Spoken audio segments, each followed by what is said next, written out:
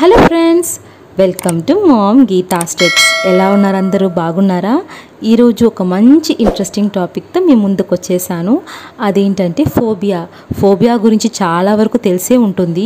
కానీ ఫోబియా కలిగిన వ్యక్తులు ఎలాంటి లక్షణాలు కలిగి ఉంటారు, అసలు ఫోబియా రావడానికి కారణాలు ఏంటి, వైద్యపరంగా ఏ విధమైన ట్రీట్మెంట్స్ ఉన్నాయి, ప్రపంచంలోని విచిత్రమైన ఫోబియాలు ఏంటో మీకు తెలుసా? సో దాని గురించి ఈరోజు video. So let's start a video. భయం ఎవరికి ఉండదు? అందరూ ఏదో ఒక పరిస్థితిలో ఏదో ఒక విషయం మీద భయపడిన వారే. ఎంతో ధైర్యం కలిగిన వ్యక్తులు కూడా కొన్ని విషయాలలో భయపడుతూనే ఉంటారు.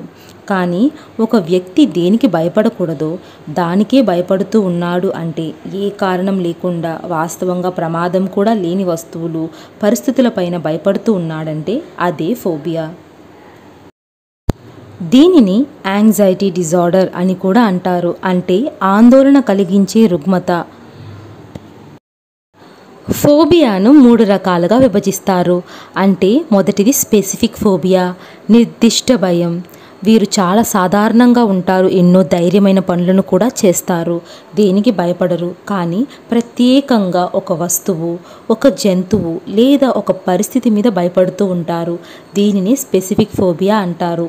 ఉదాహరణకు అరాక్నోఫోబియా, సాలెపురుగులను చూసి భయపడుతూ ఉండడం. రెండవది సైనోఫోబియా, ఫియర్ ఆఫ్ డాగ్స్, అంటే కుక్కలను చూసి భయపడుతూ ఉండడం. ఇలా ప్రత్యేకంగా ఒక వస్తువు, ఒక జంతువు మీద భయపడుతూ ఉండడాన్ని స్పెసిఫిక్ ఫోబియా అంటారు. రెండవది సోషల్ ఫోబియా, అంటే సమాజంలో గుంపుగా ఉంటే వారి ఎదుట వీరి భావనలు తెలియజేయలేకపోవడం, మాట్లాడలేకపోవడం, ఏదైనా ఒక పని చేయడానికి భయపడుతూ ఉండడం, అవమానపడవలసి ఉంటుందేమో అని భయపడడం లాంటివి చేస్తారు. దీన్ని సోషల్ ఫోబియా అంటారు. ఉదాహరణకు వీరు అందరి ముందు తినడానికి, మాట్లాడడానికి, అందరూ ఉన్నప్పుడు రెస్ట్ రూమ్ యూజ్ చేయడానికి కూడా భయపడుతూ ఉంటారంట. మూడవది అగోరోఫోబియా, అంటే బట్టబయలు ప్రదేశం అంటే భయపడుట. ఒంటరిగా బయటకు వెళ్ళడానికి భయపడుతూ ఉంటారు. బయటకు వెళ్తే ఏదైనా అపాయం జరుగుతుందేమో, ఎవరైనా ఏదైనా చేస్తారేమో, ఏదైనా ప్రమాదం మనకు వస్తుందేమో అని భయపడుతూ ఉంటారు. ఉదాహరణకు వీరు ఇంటి నుండి బయటకు వెళ్ళడానికి భయపడతారు. కార్ డ్రైవ్ చేసుకోవడానికి, పబ్లిక్ ట్రాన్స్పోర్ట్ని యూజ్ చేయడానికి కూడా వీరికి భయం వేస్తుందంట.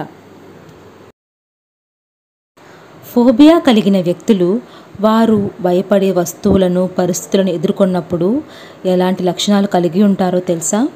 అణచుకోలేని భయాందోళనలు వస్తాయంట. వేగవంతమైన హృదయ స్పందన ఉంటుంది. శ్వాస తీసుకోవడానికి ఇబ్బంది పడతారు. చెమటలు పట్టడం, వణుకుతూ ఉంటారు. ఉదర అసౌకర్యం ఏర్పడుతుంది.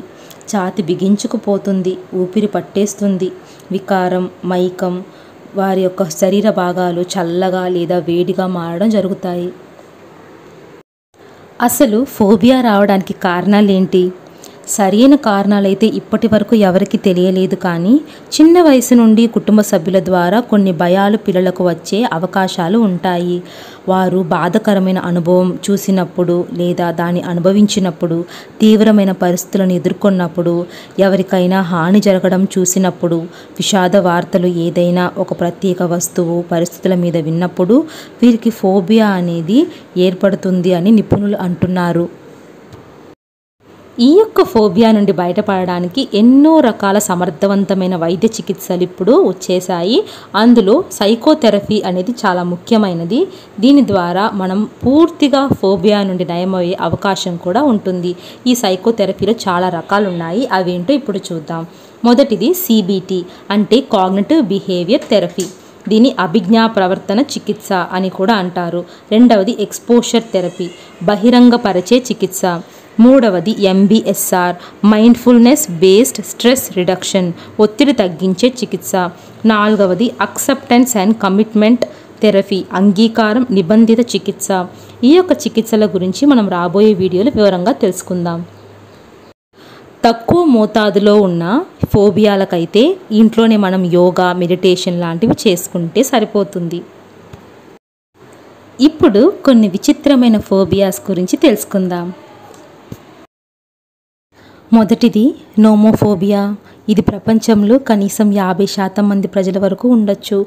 అంటే సెల్ ఫోన్ యూజ్ చేసే వారికి ఎక్కువగా ఉంటుంది.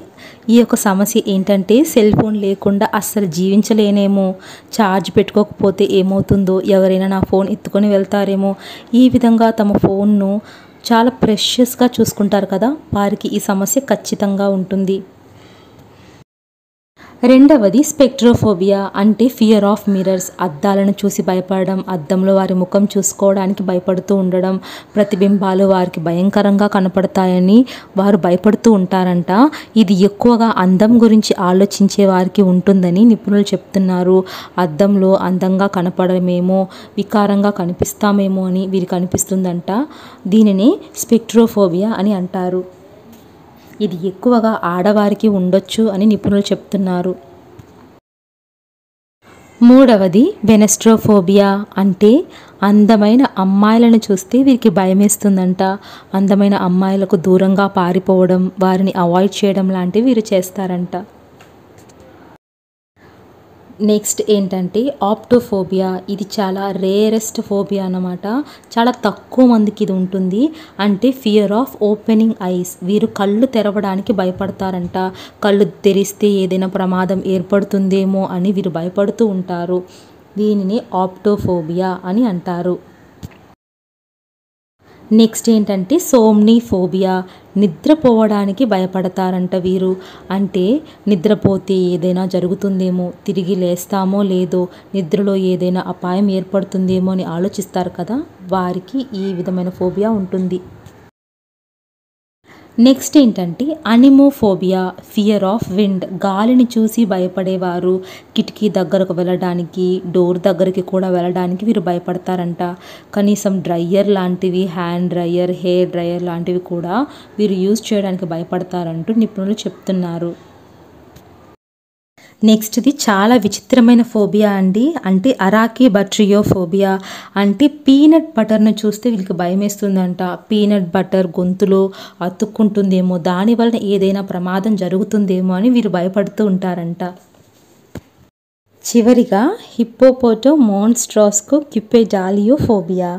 ఇదే మన యొక్క డిక్షనరీలో ఉండే లార్జెస్ట్ వర్డ్ అనమాట. లాంగెస్ట్ లెటర్ ఉన్న వర్డ్. అంటే వీరి భయం కూడా అలాంటిదేనండి. వీరికి పెద్ద పెద్ద అక్షరాలను చూసినా, పెద్ద పెద్ద వర్డ్స్ చూసినా భయం వేస్తుందంట. చాలా విచిత్రంగా ఉంది కదా. ఇలాంటి విచిత్రమైన సంగతులను మీకు చెప్పాలనేదే నా యొక్క ప్రయత్నం. ఒకవేళ ఈ వీడియో కనుక మీకు నచ్చినట్లయితే నా వీడియోని లైక్ చేయండి. ఇంకా మోర్ వీడియోస్ నేను చేయడానికి నా ఛానల్ని సబ్స్క్రైబ్ చేయండి. Thank you so much for watching.